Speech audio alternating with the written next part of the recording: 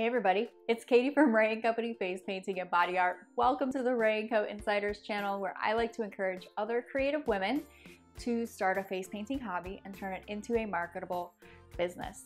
In today's tutorial, I am going to show you how to paint jellyfish for an under the sea event theme. So let's paint. I have the supplies laid out on the table, and so now would be a good time to pause the video if you wanted to take a quick note of that. Otherwise, do check the description and I will be sure to make note of all the supplies that I used here in the video. So I'm gonna go ahead and start with a tag Magnolia Magenta 1-stroke. I'm going to mist it off camera here with my mister bottle, just so I don't get my practice board too wet. Oops, my brush was too wet. And let me zoom in here for you. Okay, so I'm gonna take these end colors here. Might be a little too wet, but here's what that looks like. And we're just gonna go ahead and get a little jellyfish action going on here. Jellyfish are kind of like bean-shaped, or they're like bell-shaped, bean-shaped. I don't know, that looks actually pretty good. And then I'm gonna go ahead and add one up here. And the brush that I'm using here is the Big Drop brush by Silly Farm. So you can check that out. It's just a Filbert brush. Okay, so now I'm gonna go ahead and, while that's drying, I'm gonna reach for a finger dauber, and I'm gonna use this Aussie Mermaid Arty brush cake. Give that a mist off camera to activate it.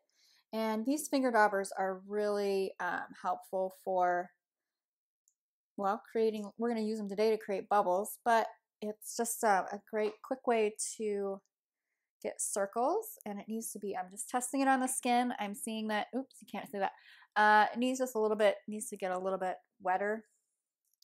So I'm going to mist both my 1-stroke and my finger dauber off camera here. That should do the trick. Okay. So I've got my finger dauber handy, and I'm just going to sneak in some bubbles here, and I'm just going to give it kind of like a twist. So we'll go like this, we'll come over here, go like that, and now we've got some bubbles, which is awesome. All right, one of the things that I forgot to do is I'm going to go ahead and load up this Filbert brush again with the same magenta and sort of like burgundy that I've got going on over here. And I'm just going to come under here, and you could probably do this with a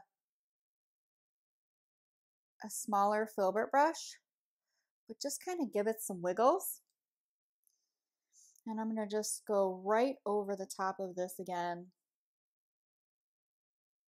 so that it kind of looks like it's, you know, coming from underneath.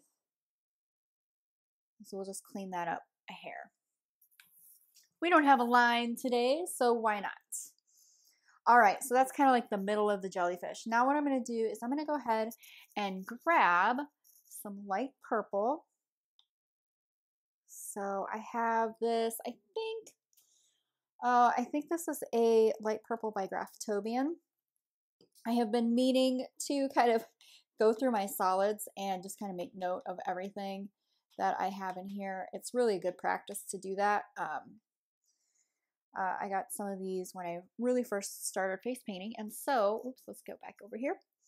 And so I don't have everything written down. Okay, so we are just going to give these some swirls like this. And you can kind of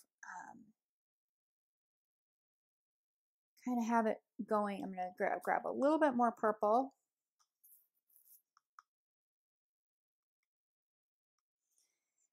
You can have these sort of tentacles. This one's going to just go kind of underneath this other jellyfish, and I think it's going to be coming out right around here. So we'll just give it an illusion that it's passing through this other jellyfish or behind it. And then how about some over here? And if you kind of point them over like one way or the other, it kind of gives this illusion that there's a current coming over from this side. So you don't have to do that, but you know, jellyfish are real flowing creatures, so do something like that. Okay, cool. It's shaping up nicely, don't you think? I like it. I'm liking it.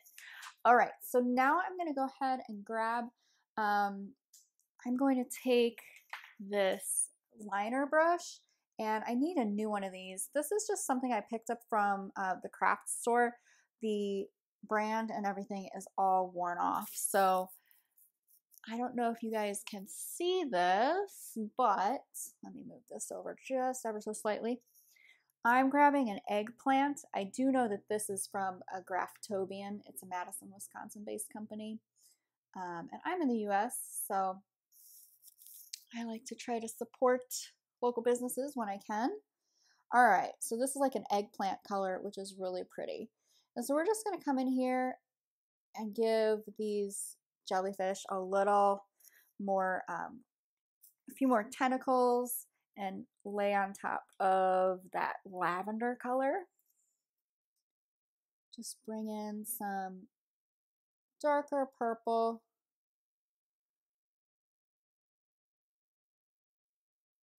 And it just kind of adds a little bit to it. We'll go over here like this. And we'll add some over here. Now, this purple that I'm using is not, you'll notice that I'm dipping into it quite a bit. It is, and I probably don't have to dip into that much, but it's better suited for sponge work. I think it's a glycerin-based paint, so it's not as awesome for line work. So I have to dip into it a little bit more frequently. All right, I'm just going to use that same brush that we've got going on here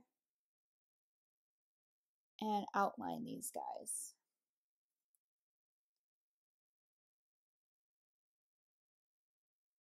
So when you are outlining, if you're brand new to face painting, one of the tips that I have for when you're outlining, it took me a while to learn this, and I was getting so frustrated because I was like, I cannot for the life of me control the width of my stroke, and I couldn't figure out why. And it's really just because if you keep your brush pretty much perpendicular to your work surface, then you'll have a little bit greater control. There are times when you have to tilt your brush a little bit, but if you can kind of keep it perpendicular to what you're working on, you'll have greater control over what it does and the thickness of your strokes and all of that stuff. So, all right, it's coming together. So we're going to add some there. It just kind of gives it the illusion a little bit of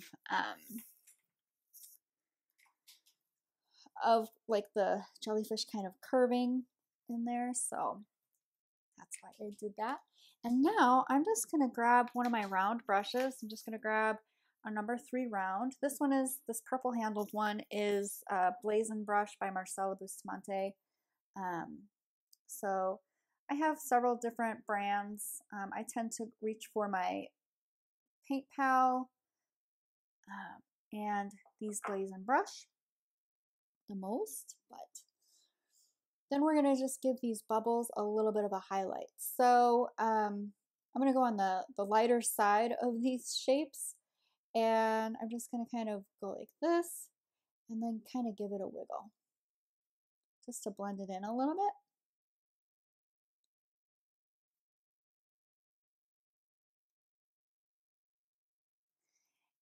And let's go ahead, since we have all the time in the world right now, we'll go ahead and give these guys a little highlight.